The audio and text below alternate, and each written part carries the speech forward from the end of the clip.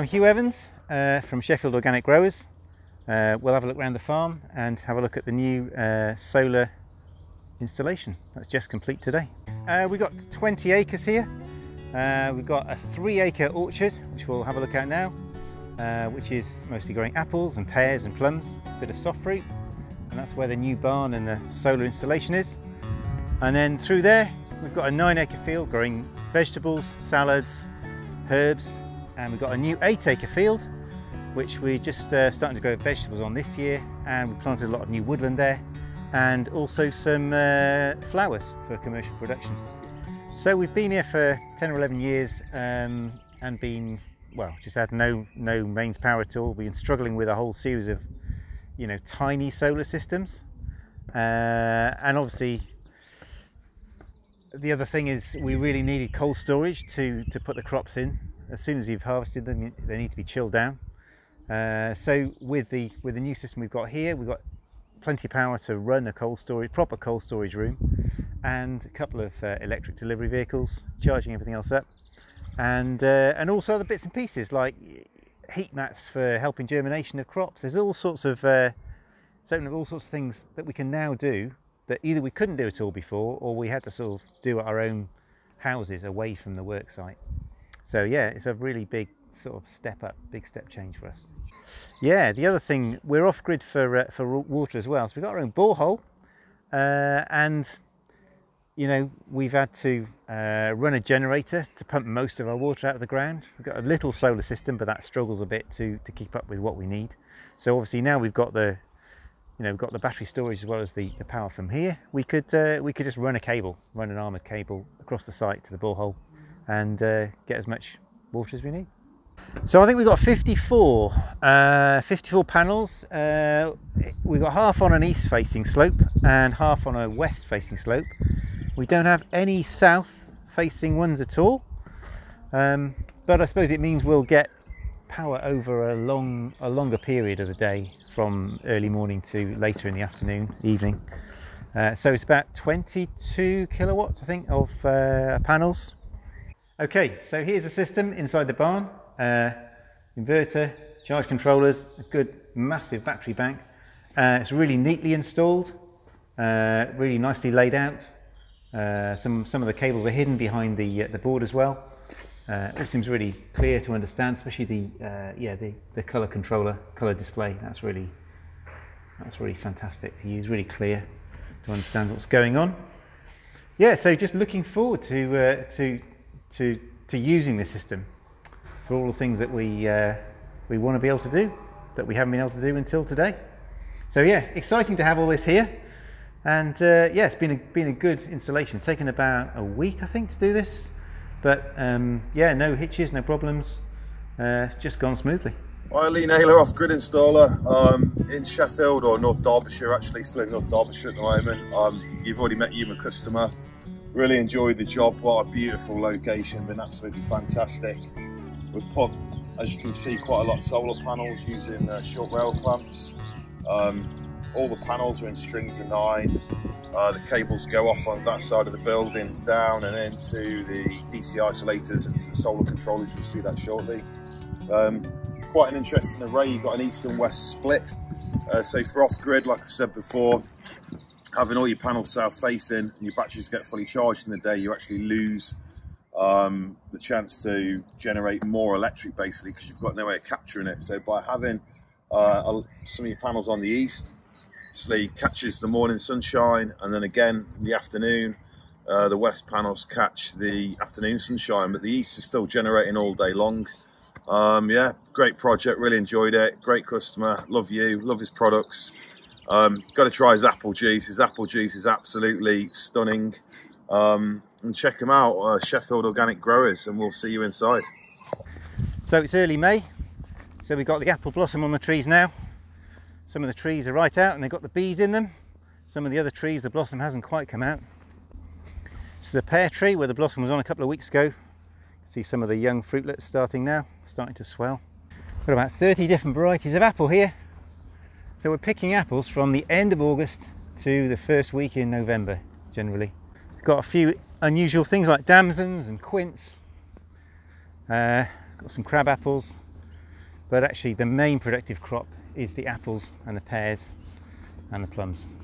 Okay, so one of our biggest challenges here is we have a high population of badgers, and they love to scramble up into the trees and to grab plums and apples and pears.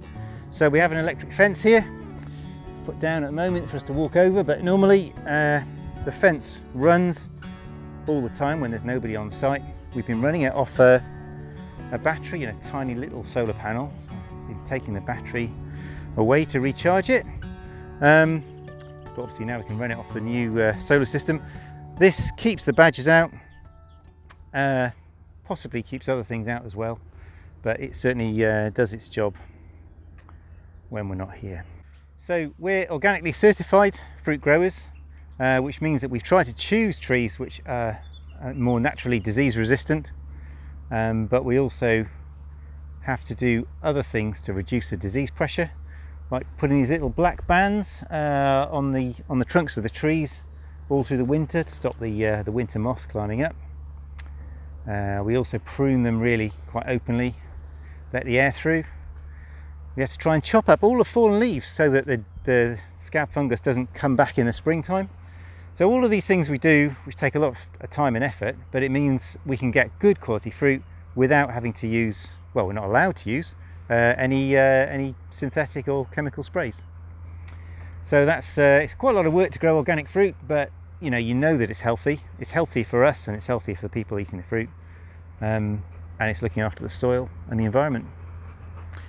So on this side, yeah, we've got black currants. I think I might have planted too many black currants. We've got so many black currant bushes we struggle to pick them all, but there's actually 6 different varieties, so we can pick black currants over a 6-week period.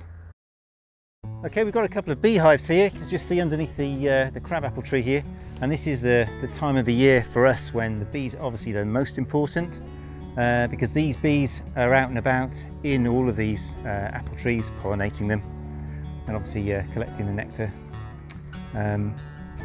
I won't go closer than this because they're very busy just now, but standing next to any of these trees, if you stand still, you can just hear the buzzing.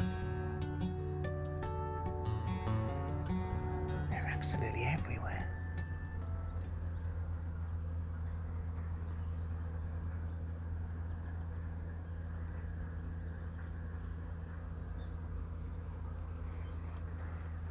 Really busy today.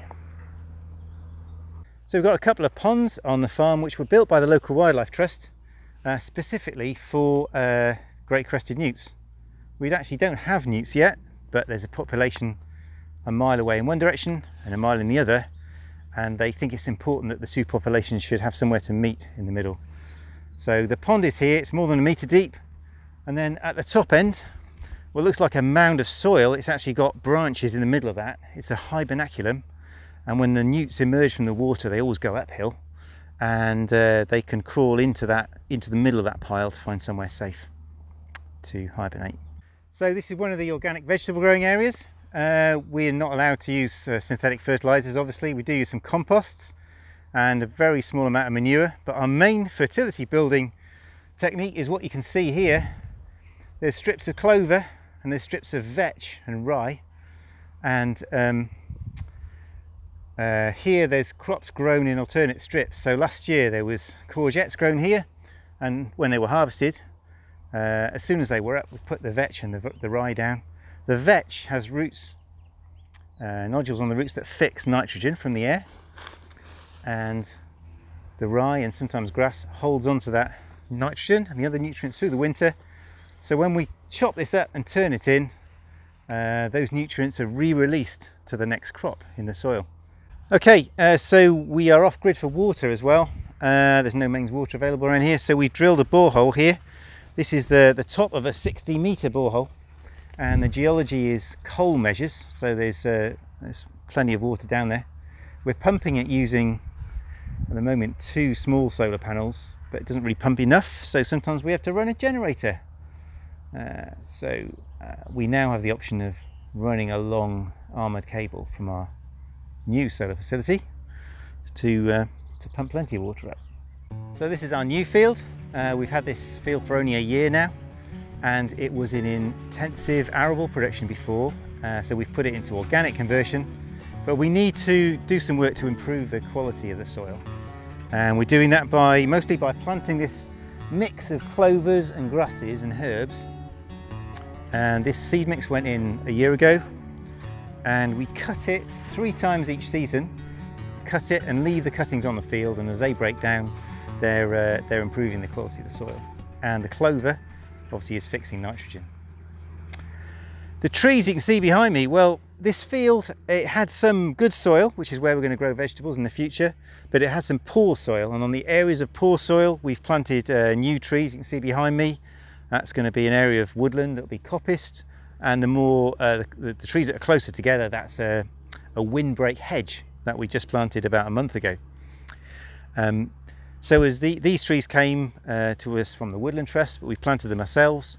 As they grow up, they'll actually create shelter, so it'll improve the growing conditions on the better land where we're growing vegetables. So it's good to grow the trees for themselves, for sequestering carbon and improving biodiversity, but they are also improving our business and improving conditions for the vegetables.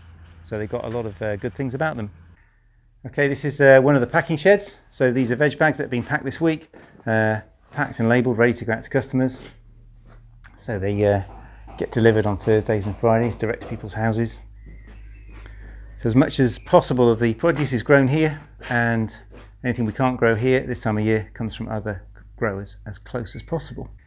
The other thing we do here, as well as grow fruit and vegetables and salads commercially, is we have a group of people that come here 3 days a week who have autism and learning difficulties. They work with Vicky, my wife, in this polytunnel, small polytunnel, and a small garden area. And they're basically growing and taking home a lot of the produce that they've grown themselves. So they come here right through the year, involved in everything from sowing the seed in things like this, these trays, through to looking after, watering the plants, and at the end, harvesting the produce and taking it home. So yeah, they get to take some produce home every single day that they come here, even in the middle of winter, even in January and February. Okay, so this is a very large pile of compost, and this is compost we buy in lorry loads, also to improve the soil, help the plants grow. But it's called green waste compost, and it's actually made from the leaves, branches, twigs, everything collected from households, shredded up and composted properly at a high temperature, so all the weed seeds are killed off, and then it's sieved and it's delivered to us in these lorry loads.